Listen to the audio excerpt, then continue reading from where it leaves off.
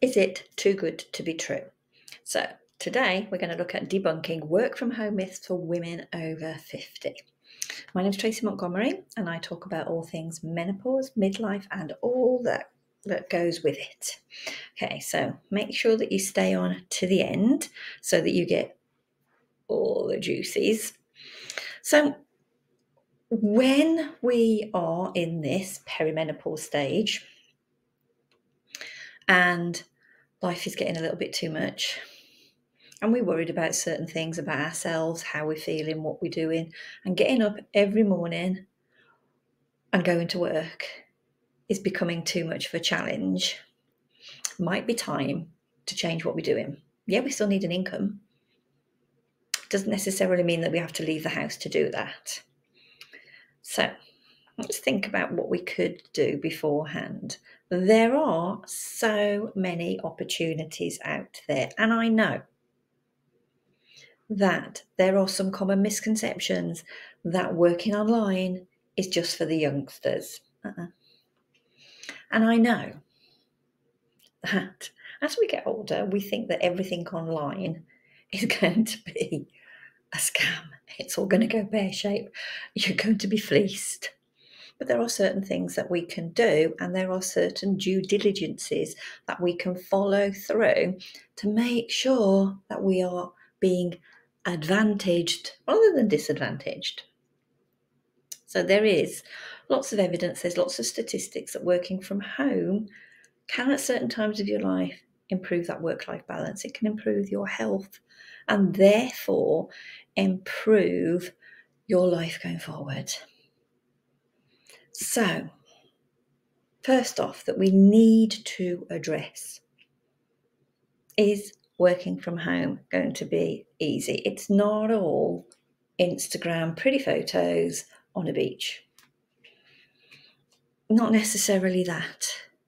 And it doesn't necessarily mean that you have to go down routes that you're not comfortable with. However, there is support out there. There are people you can turn to that can help you. And there are places that you can go to that will support you. So the first thing that you need to think about is, can I continue working as I am? If not, where can I go? What can I look for? And then you need to think to yourself,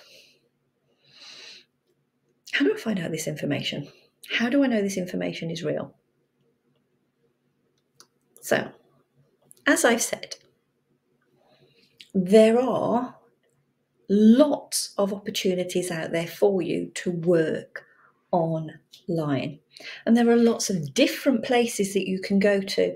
You can find yourself spending thousands on learning individual different types of opportunities. Why not cut that down, go to one place that has lots of opportunities within it? So if that is something that you are interested in, you can. E-commerce, like your Etsy, Amazon stores, that's e-commerce. You can invest. You may have money that you want to invest, but you're not sure what to do with it now, especially in light of where the banks are behaving at the minute. You may want to get into property, something that you've always thought about, and we know there are billionaires out there that have invested in property. Think about the richest man on the planet. You may want to, I know I'm going to say the word, get involved with crypto. But you need somebody to show you how to do it. And the same with trading. So these are non-traditional jobs, but they are ways that you can earn money. And bear in mind that a lot of the people that are sat at Canary Wharf, went to Cheltenham, they're going to be doing those sort of careers.